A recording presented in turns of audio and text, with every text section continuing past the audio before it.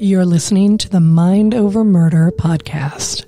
My name is Bill Thomas. I'm a writer, consulting producer, and now podcaster. I am now trying to use my experience as the brother of a murder victim to help other victims of violent crime. I'm working on a book on the unsolved Colonial Parkway Murders, and I'm the co-administrator of the Colonial Parkway Murders Facebook group together with Kristin Dilley. My name is Kristin Dilley. I'm a writer, a researcher, a teacher, and a victims advocate, as well as the social media manager and co-administrator for the Colonial Parkway Murders Facebook page with my partner in crime, Bill Thomas.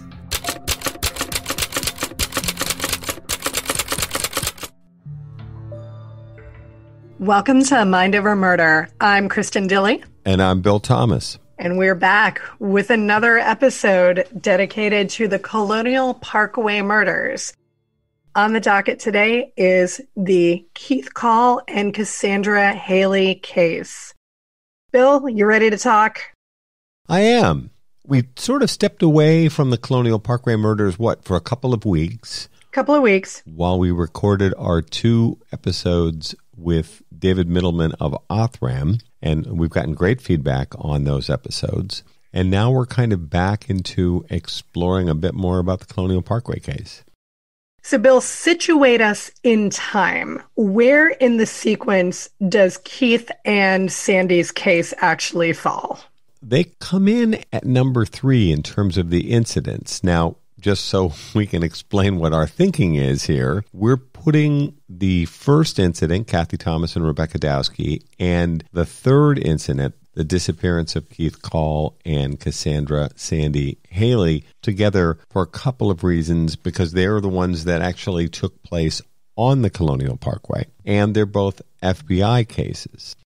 So we're taking them slightly out of order. And then, of course, in the coming weeks, we're going to be getting to the murder of Robin Edwards and David Knobling, which is incident number 2. That's the one that took place at Ragged Island. And then finally, the murder of Anna Maria Phelps and Daniel Lauer at the I-64 rest stop and/or hunt club, which closes out the series of what is typically called the Colonial Parkway Murders.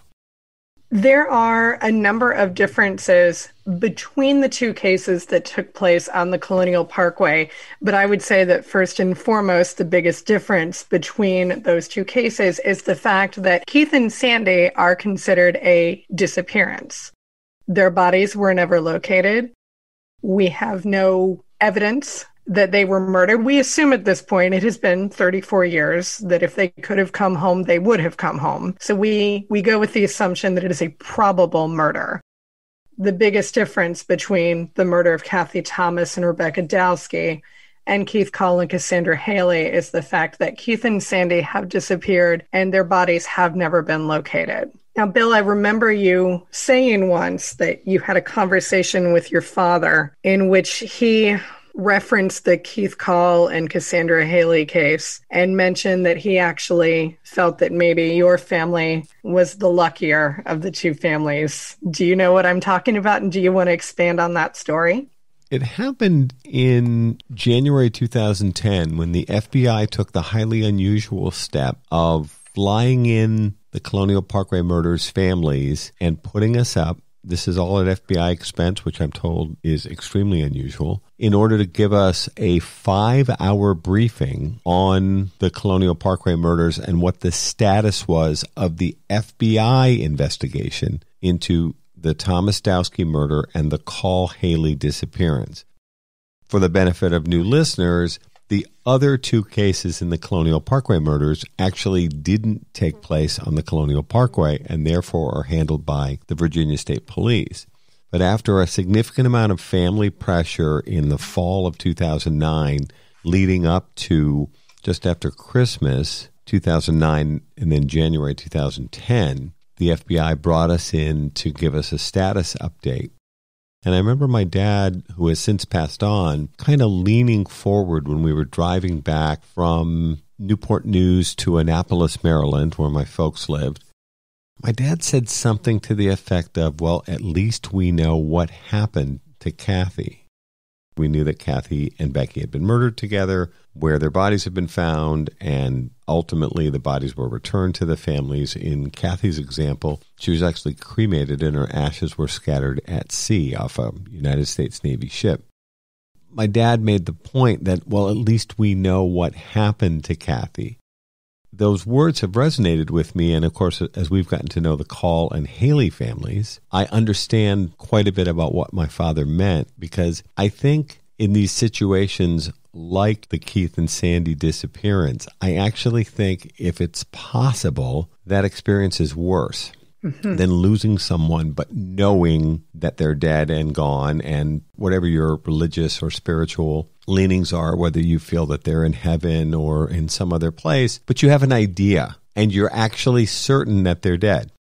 In getting to know the Call and Hailey families over the years, it has really saddened me to listen to them speak about their loved ones. And there's always this little uncertainty mixed in, and even a glint of hope, which I hope this comes out right. I'm not actually certain that that hope is necessarily realistic or even all that healthy. Yes, I understand that sometimes people walk back through the door who've been gone for more than 30 years and say, "Hi, Mom, Dad, I'm home," and stories like that. But they're mostly stories. And the truth is, I think that Keith Call and Cassandra Hailey are dead. And it's very painful to hear the two families at different times speak about how much it would mean to them to have even a small remainder of their loved one returned to them so that they could be buried or handled in a way that was appropriate for those two families. You know, my dad's gone now, but I just remember him leaning forward in the car. He was in the back seat and making that observation. And I think he spoke the truth. You know, we have had a number of conversations over the years, you and I. I remember the first time that you said you didn't like to use the word closure. And when you explained why, I completely understood why you don't like to use the word, because there is no sense of closure for a murder victim's family. But I feel like there is even less of a sense of that for the families of the Calls and the Haileys, because they have so many unanswered questions at this point. And I feel like we do need to acknowledge that every person who has wished for closure for this family or for these families, we thank you so much for those good wishes. And we know that not everybody looks at the word closure the same way that we do. But closure isn't really, it's not a word that we like to use, because there really just is no way to have closure. And I'd say that goes doubly so for the Call and the Hailey families. They have no idea where Keith and Sandy are. Even though we have received tips, some more probable than others, as to where they might be, it is 34 years on at this point, and they have yet to be found. And that's got to just be so rough. There is no way to have closure, if that's the word we were going to use. I like the expression, your mileage may vary, and I don't mean that in a flip way in this example. Speaking just for me and perhaps for my family, we're looking for answers. And it's funny, you just referenced that the Haileys and the Calls still have questions, which of course we all do. They just have additional questions and, dare I say, I think additional pain just from the not knowing aspect of what happened. And we've touched on this in the past couple of episodes regarding the Colonial Parkway murders. At this point, we're looking for answers. And as we've talked about before, we may shift focus when suspects are properly identified in the Colonial Parkway murders.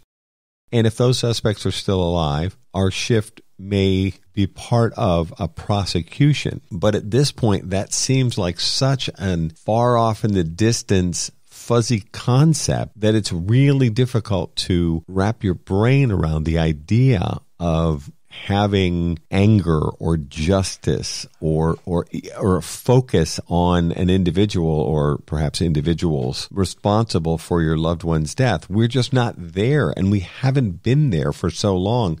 At least for me, it just feels like it's so alien. We're just not at that place. My attitude might shift, and perhaps other people's attitudes might shift. I know in talking about Sandy and Keith, it has to be incredibly painful. And of course, when we talked with Keith's sister and brother, Joyce and Chris in next week's episode, you tap into their pain. It's palpable and it's right under the surface, much in the same way. We had some lighthearted moments with Terry and Paula. They're delightful, wonderful people. There was laughter, but there was also tears. And even though we couldn't necessarily see each other, I mean, it's an audio format, I knew, and I think our listeners could tell just how difficult this process has been for those two women and their families to go through. And I think you'll get more of that while at the same time discussing some really interesting aspects of the case and what the status of the case is when we talk with Joyce and Chris in these upcoming episodes. In the upcoming episodes, we do give Chris and Joyce a lot of props for the work that they have done in making sure that the information about the case is still out there on the internet. It is present, it is fresh. And, you know, they, as a family, as you mentioned, Bill, it's entirely possible that they have more pain behind this than some of the other families, but they have really leapt in, you know, both feet first in trying to make sure that all of the information about the case is out there. And they encourage people, come forward with leads, let us know of any tips. That is really something that I find very admirable, especially when you're still dealing with that level of pain and uncertainty. And probably, I don't think I'm overstating it by saying anguish. All these many years later, these are people who are still looking for answers, and they are still willing to put themselves out there to do interviews and to do TV series so that somebody with answers may very well come forward and say, hey, I have information. Here's where you can find Keith and Sandy. I think all of us are committed to doing everything we can to keep the Colonial Parkway Murders case alive, to keep the focus and media attention on the case and on our lost loved ones, because we believe that's the only way this case is going to be solved. And much in the same way that doing something like these episodes of Mind Over Murder to talk about the case are so important to all of the family members. And we're going to be talking with other family members in the coming weeks as well, as we try to really fully explore all four of the double homicides in the case. I admire these families immensely, and I find speaking to them very inspirational. It makes me want to renew our commitment to seeing this case through. I hope that we're able to convey a sense of hope and expectation to move this case forward. I hope it doesn't all come across as gloom and doom, because we are determined to see these cases through. Absolutely. So let's jump right into the particulars of the Keith Call and Cassandra Hailey disappearance.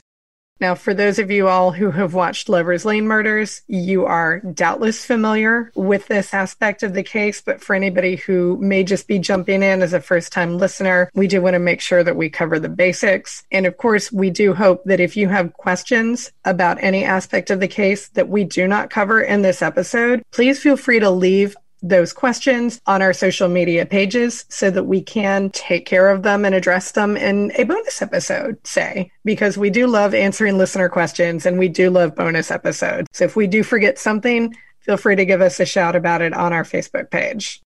So it is only 18 months after Kathy and Becky's murder on the Parkway that Keith and Sandy disappear on the Parkway. Have I got my math right there, Bill? You do. Now, we've had a second incident, which we'll be talking about in more depth in the coming weeks, in the murder of Robin Edwards and David Knobling at the Ragged Island Wildlife Refuge, which lines up to be almost exactly a year after Kathy and Becky's murder on the Colonial Parkway. So now we flash forward approximately 6 months or so to April 1988 and the presumed murder, I should say, of Keith Call and Cassandra Hailey. Now, before we discuss the particulars under which they disappeared, let's actually talk about the place, because as we know, the Colonial Parkway is not just one tiny stretch of road, it's a long stretch of road. Kathy and Becky's scene and Keith and Cassandra's scene are actually remarkably close together. Can you talk about the place on the Parkway where both of these took place? The basics about the Colonial Parkway, of course, it's a 23-mile long ribbon of land. The place where Kathy's car, the Honda Civic, is found at the Cheatham Annex Overlook, and the place where Keith's Toyota Celica are found at the York River Overlook are only about a mile or a mile and a half apart. When we drive back and forth together, and I know you drive the Parkway daily. Every day. It always seems like it's about a 5-minute, very pretty drive, but they're both along the York River. And my first reaction to seeing the sites years ago was how similar they are. They're both these kind of shallow, paved, they were not quite as structured back then, pull-offs, which are designed to give you a place to pull up alongside the river and park, get out of your car, and you have these beautiful views of the York River, which is quite deep and wide, very picturesque, with Gloucester County, if I have my geography correct, on the far side of the water. It's very pretty. It's big enough and deep enough that Navy ships sail up and down, going to the Cheatham Annex Overlook. At Cheatham Annex, fully the operation is a place where ammunition is stored and loaded very carefully onto these Navy ships. But it's a big river, and it's wide and deep and flowing, I always think of it as to the right, downstream towards the Atlantic Ocean. The two scenes, to me, strike me as very, very similar. Now, Keith and Sandy, who would be going out of their way to end up on the Colonial Parkway, as I know we want to discuss, their site is kind of up on a bit of a bluff with woods, but still overlooking the York River. It's a very, very pretty, picturesque spot. As we've discussed before, it is extremely close to the parkway itself, so it's not deep. Cars pulled up at the York River Overlook are completely visible to passing cars on the parkway. There's no woods or anything to obscure the cars that are parked there, and there's no privacy. Right. From my point of view, if you were a couple stopping, which I'm sure people do, but it's not a place with a lot of privacy or any kind of screening from brush or trees or anything like that. Exactly. And really, the only thing it has going for it in terms of privacy is that there are no lights around, but it is near the Cheatham Annex docks, and there are a ton of lights out on the docks. So the parking, and it's not even a parking area. You're right, it is more like a half moon pull-off. People can park there, but not for terribly long, especially because there are only maybe 2 to 3 cars that can fit into it at any one point. It is not a lit area. So that's really the only thing that would have going for it in terms of people wanting to park there to make out, have a drink, or whatever. These are very shallow and narrow pull-offs. So there's only about, as you said, 1.5 miles of space between the two sites. And so that is important for our listeners to keep in mind. We want to try to situate you, especially for those of you that have never been to the Parkway and maybe don't have any plans on getting there anytime soon. And at some point or another, I think we would like to go through and take some photos or some video for all of you so that you can get a good idea of what we're talking about. So we are April of 1988, and Keith Call is getting ready to go out on a date with Cassandra Hailey. Now, Sandy and Keith were not a traditional couple.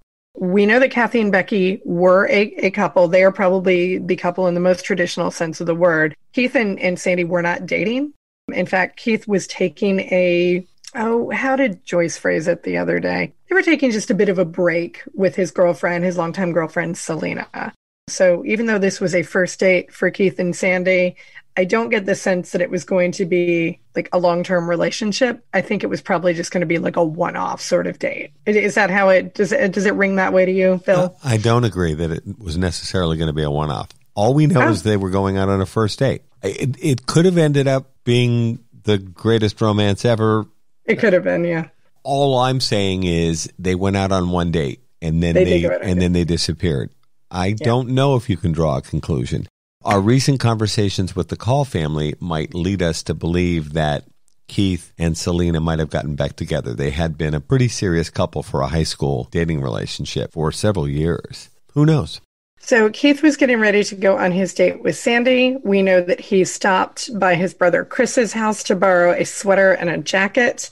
And then we know that they were going to go to the movies. And then we know they were going to go to a party at an apartment complex near Christopher Newport University.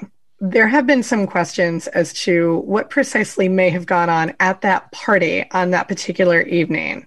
So, Bill, do you want to kind of fill our listeners in on what we know about the party? And then we can talk about what we don't know about the party. For those of you that saw the Lover's Lane Murders television series, their friend describes a situation where there are a number of students going in and out of several different apartments at the Christopher Newport University apartments, called University Apartments. They've been torn down since.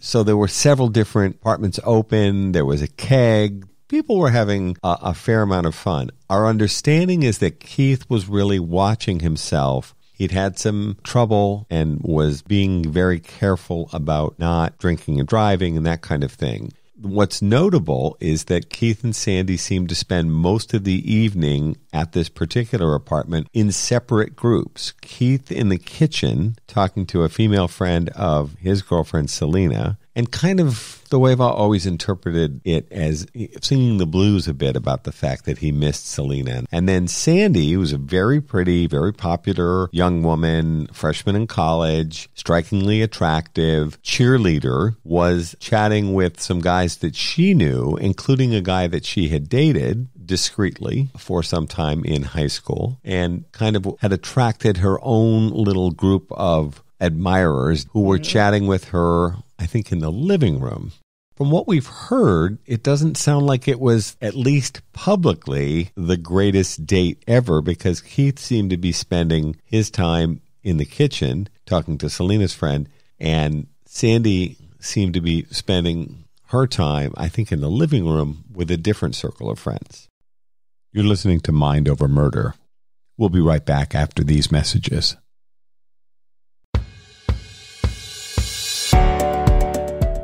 One of the most frequent questions we're asked here at Mind Over Murder is, how can I help? Thanks to Othram, a leading forensic DNA testing lab for law enforcement, you can get involved and help solve real cases. If you have tested at a consumer genetics company, you can contribute your data to DNAsolves.com. The process is easy and confidential. Just 2 simple steps. Your DNA might be the missing piece that helps solve the identity of an unknown person. Then Mind Over Murder will highlight cases Othram is working on to seek your crowdfunding support for DNA testing to help solve these cold cases. Upload your DNA profile to DNAsolves.com. It's easy, free, and confidential. Then join Mind Over Murder as we help families find answers with Othram and DNAsolves.com.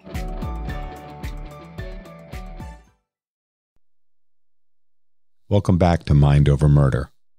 There's a lot of question as to, could Keith and Sandy have run into trouble outside of the apartment complex? It's entirely possible. There was some coming and going, cars in the parking lot. Other apartments were kind of part of this whole party. And we just heard something interesting, that Sandy was actually going to a party the next night at the same complex. This is a place where a lot of students live, and I'm sure there was a fair amount of social gathering went on at that apartment complex. I was thinking about this later, and I thought to myself, I hope there wasn't anybody who was living in those apartments that wasn't associated with the school. Right. Because I guess Friday and Saturday nights were like party central. It starts to sound like a dorm almost, with, you know, kids coming and going and having a good time. As we understand it, then, Keith and Sandy make a departure, we think, to be home by a 2 a.m. curfew. I think Keith had committed to having Sandy home by 2 a.m. And how long would you say the drive is from Newport News to her parents' home in the Grafton area? It would depend on which road you decided to take, but I would say maybe 25 minutes, maybe even less than that, depending on traffic and so on and so forth. Hopefully not too much traffic at 1:30 in the morning. Right. Well, you would hope. So, yeah, probably about 20-ish minutes, right around in that area. One of the stories that seems to come up for us again and again that we hear concerns one of our, I'm not going to call them a favorite suspect, because that doesn't seem fair, really, to play favorites in this way. But we have heard reports over the years, the last couple of them, that some people who maybe didn't belong at a college party necessarily, who may or may not have had in their possession a very large snake that particular evening. So do you want to talk about our suspects with the snake? This has been a frustrating one. We've never been able to nail this down. So in other words, no one's ever said to us definitively, I was at the party, there were some older guys there who are often mentioned as suspects or persons of interest, as our friends in law enforcement would say. There was an older guy, and remember, older could be anyone between 25 and up, because most of the people at this party are pretty young. They're 18 to 22 maybe? Yeah. College age. And we've heard rumors, and I mean persistent rumors, but unconfirmed rumors. And if you hear some frustration, I'd love somebody to come forward and say, yes, I was there, and yes, there were two older guys there, and one of them had a snake, like a boa constrictor type snake, a big, noticeable, fat snake, not something that you would hide in your pocket. Yeah. But we've never been able to confirm that this actually happened. So there's kind of two parts to this. One is, and we're hearing some new tips, by the way, that some of these people, these kind of perennial suspects, may actually have been at that party. No mention of a snake, which is fine with me. This becomes like this kind of strange feedback loop. As the years go by, you start to hear some of these same details, but you're not sure if you're just hearing this same kind of urban legend working its way back around. We actually have been receiving some tips now from folks who, and I say this respectfully, they weren't even alive when this happened. So this is fully a generation ago, 33 years ago. They're talking about things they've heard about a party that they weren't even alive for. They've heard about these things from their parents and their aunts and uncles and their older relatives. They're circling back around. I know the investigators have mentioned this to us as well. You start to hear the same story or variations on this story over and over again. It's like that game of telephone. There are certain details that are retained and then certain details that continually change. So it's a very frustrating kind of wheel effect, round and round and round. I'm just always hoping that somebody will say, yes, I was there and this happened. Yeah. If there is anybody out there who is listening who was at the University Square Apartments on April 9th, 1988, and can confirm that there were people there with or without snake, we're not sure which we would like better, please let us know. This would help us immensely. I have talked to directly, as have the Call and Hailey families, members of the families, spoken directly to a number of people who were there at the party. Nonetheless, there are people who were at the party who all these years later have never been asked about it by law enforcement. And I think this is a failing on the part of the FBI to not circle back with the young people who were at that party who would have been the last people to see Sandy and Keith alive. I don't know why this didn't happen. And I know that there's a story in the Lover's Lane murders where one of the witnesses says that she was stood up by the FBI. She's still willing to talk to the FBI 33 years later, and they've still never spoken to her about what happened that night and what her recollection happened to be. And she spoke to Keith at length the night he disappeared. I think that should have happened. I think, quite frankly, that should happen now. I agree with you. And again, on the record, if there is anybody out there who is at that party, who is listening to this podcast, who has information that you think might help us, please reach out via private message to Bill, to me, to our social pages. There is still so much that we do not know about what happened at that party that we are very interested in. You, of course, are also free to reach out to the FBI. We are not trying to say that you shouldn't. You should. But if you have information, you are listening and you are willing to talk, please make sure that you let us know, because we are very, very invested in what happened to Keith and Cassandra. We think a big part of solving that mystery is going to be learning what happened at that party. So at some point, Keith and Sandy did leave the party trying to get Sandy home for her 2:00 curfew. At that point, we do not have a good idea of what happened. What we do know is that the next morning, on the way to work at Anheuser-Busch, Keith's father did see his son's car on the parkway. He stopped just to take a look, make sure it was his son's car. And Keith did have specialty license plates on his car that said Kiefer, Keifer. It's pretty easy to see that it was, in fact, his son's car. When he didn't notice anything amiss, he probably came to the conclusion that maybe any parent would, which is that, okay, probably kiddo is okay. He just maybe had to leave the car for some reason or another, mechanical, whatever. And he proceeded to work at Anheuser-Busch. The next part of the story gets a little odd. Well, it appears that Mr. Call didn't see anything out of the ordinary, and we get into more detail in our next episodes with Joyce and Chris. It appears that National Park Service rangers removed items of clothing from the car, and then after hearing that this case might be more serious than just a couple of kids gone skinny dipping or something, the rangers appear to have returned to the vehicle and replaced Keith and Sandy's clothes. As you mentioned, we'll get into more detail next time. Let's address the skinny dipping question here for a second, because I know that there are people who would probably look at that and go, well, yeah, it was April. They were on a date. Why wouldn't they want to go skinny dipping? We can go ahead and allay that here. We can go ahead and lay that to rest. It just doesn't work. It doesn't work. Water temperatures are in the 40s.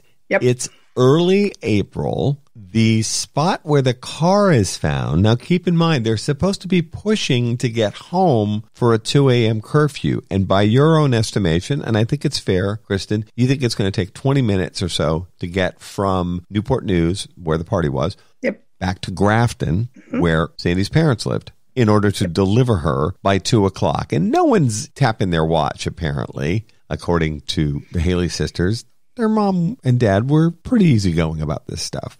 What doesn't make any sense is, so they're going to stop to go skinny dipping in April, and the location where the car is found is pretty high on a bluff that must be 25 or 30 feet above the water. And as the Hailey sisters discussed with us a couple of weeks ago, it isn't the best location for skinny dipping, even if you're going to assume that that's what happened. And then, of course, as the Hailey sisters pointed out, it was an extremely unlikely occurrence to start with. I think it was a bad theory from the word go. It's amazing how things like this, where they'll just say, well, they were skinny dipping, and then everything seems to be built around this incorrect assumption to start. It's just foolish to lock into this idea. Well, they went swimming and they drowned. Yeah. And it doesn't really make a whole lot of sense. It doesn't. If you look at the press coverage of this case, it did start with the idea, co-eds drowned while skinny dipping, but it quickly evolves past that in the coverage. I have been lucky enough to have access to Joyce Call Canada's extensive file of research that her father kept on this case. And the evolution and reporting on this very quickly moves away from, well, probably they were skinny dipping and drowned, onto other, like, more sinister, I'm kind of saying that in air quotes, more sinister motives there. But yeah, the idea that they went skinny dipping and drowned was something that the FBI, according to the newspaper articles that I was reviewing before we started, apparently they took that off the table fairly quickly. I'm literally sitting here shaking my head because I can't believe anybody wasted any breath about this. And then what I think was lacking in the beginning, although in talking to the retired FBI agents who headed up the case, they insist this was not the case. They insisted this was not accurate, that they had actually talked amongst themselves, perhaps not publicly, about the fact that, look, this is only a mile or a mile and a half away from a very similar pull-off where a young lesbian couple was brutally murdered a year and a half prior. It doesn't take a rocket scientist to think to themselves, wait a minute, we may have a problem here. According to the retired FBI agents, and the special agents in charge, they were taking this very seriously from the get-go. From the perspective of the Hailey family and talking to the Hailey sisters, it sounds like in those moments before the FBI took the investigation away from the National Park Service, quite frankly, it sounds like a train wreck with a lot of sloppy detective work and an uncontrolled crime scene, people climbing in and out of the Toyota, dogs actually being led in and out of the Toyota. I mean, you think back, and yes, the standards of 1988 were very different from the standards of 2021, but even by the standards of the day, it sounds like just a mess from a crime scene perspective. It definitely does. And for the first couple of days, this did not start as a murder investigation. It started as an investigation into the disappearance of two people. So some of the artifacts that I have in Joyce's collection that she was kind enough to give me access to are things like missing posters. There were plenty of local organizations that offered rewards. Mr. Call worked at Anheuser-Busch. He actually worked with my dad at Anheuser-Busch. Here's that local connection. I know, Bill, we've kind of marveled before at the fact that we seem to know so many people who know so many other people who know something about the case. Yes. You know, I work with people who know members of the various families. It's actually not a surprise anymore to run into people who have a Parkway story. My dad did work with Mr. Call at Anheuser-Busch, and one of the articles that I keep in my research binder is a poster offering a $1,000 reward from the Teamsters Union. My dad is a proud member of, that was offering information leading to the capture and arrest of the person who had presumably kidnapped Keith and Cassandra, because that is how it was approached at the beginning, that someone had abducted them. But at some point, of course, that had to turn into the idea that it was a murder investigation. Bill, at what point, to your knowledge, did the FBI start looking at these two cases on the Colonial Parkway and the case at Ragged Island and start considering whether or not they may be linked? Well, our recent interviews that we did for the Lover's Lane Murders television series with former SAC's special agents in charge, Irv Wells and then Joe Wolfinger, two friends who were both the special agent in charge of the FBI Norfolk and Newport News offices, they've both acknowledged to us that there was a public discussion and a private discussion at the FBI. Publicly, they were kind of trying to dispel fear and not drive panic and that sort of thing.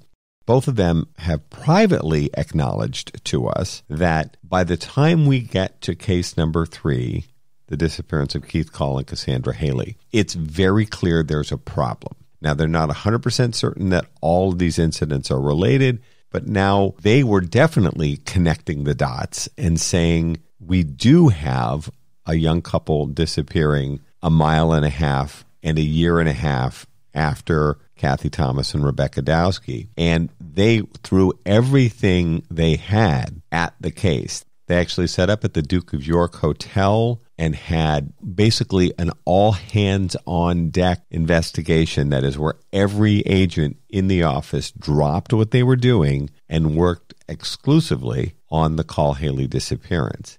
And they recognized privately only that they thought they had a problem and they might be dealing with a serial killer at that point. But again, no one wanted to say serial killer. No one wanted to create a media firestorm. There was already a lot of interest around the disappearance of Keith and Sandy, but it becomes very apparent that at least the potential is there for some sort of serial offender operating in their midst.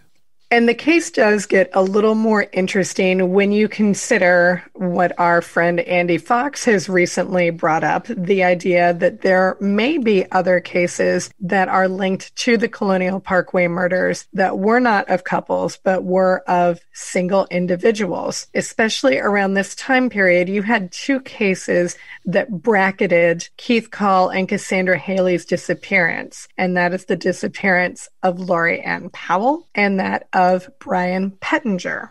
Bill, do you want to speak to either of those cases? Both of those cases, and we've received new tips in those cases in the last few weeks, which we've passed on to the FBI, including information that we never had before, which is very interesting, highlighting the potential Liberty security connections, keeping in mind that Lorianne Powell and Brian Pettinger, both of whom were killed in separate incidents, both of them had worked at Liberty Security. We also had a Liberty Security connection, which is a bit more tenuous than a direct employment relationship like we had with Lorianne Powell and Brian Pettinger. Robin Edwards' mother, Bonnie Edwards, had worked as a receptionist at Liberty Security, and Terry Hailey had dated a former Newport News and later Gloucester County deputy who had moonlighted at Liberty Security. So we have these connections, some direct and some less direct, to Liberty Security, but that becomes an area of concern and kind of a potential through line of offenders or potential offenders that may have owned or operated Liberty Security. We did hear speculation that Liberty Security may have been headhunting Keith for work at Liberty. Is that true? It is true that it has been reported to us. We don't know, and frustratingly, no one in the Call family is aware of that. But we had heard unconfirmed reports that Liberty Security, which was later purchased and renamed Advanced Security, may have been looking at Keith, who was a good-looking, young, athletic college student type, and those were the kind of people that they were hiring for these security jobs. And they provided security at a number of different stores in the area, Rose's department store, some of the Little Sue convenience stores, and other retail outlets. That's an intriguing possibility that's still out there and actually has recently moved back onto our radar with new information that we've passed on to the FBI. It is interesting that over the years, as we have covered this case together and have thought about it and worked through it and have looked at all the various leads and details, it is always interesting the number of tips that we get in that may have led us away from one theory, but then we circle back around to it again later. It has been very interesting, the number of tips relating to Liberty that has come up over the last couple of months for us. That is something that we're fascinated to see. We're hoping that it will play out fairly soon and see if there is actually something to this. Thank you so much for listening to this episode of Mind Over Murder. Next week, we are talking to Joyce Call Canada and Chris Call, siblings of Keith Call, who will talk to us about their experiences with their brother's disappearance. Thank you so much for listening. We'll see you next time.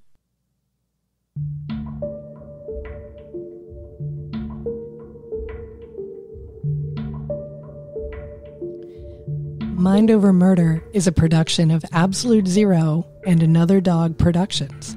Our executive producers are Bill Thomas and Kristin Dilley. Our logo art is by Pamela Arnois. Our theme music is by Kevin MacLeod. Mind Over Murder is distributed in partnership with Crawlspace Media. You can follow us on Facebook, Twitter, or Instagram. You can also follow our page on the Colonial Parkway Murders on Facebook. And finally, you can follow Bill Thomas on Twitter at BillThomas56. Thank you for listening to Mind Over Murder.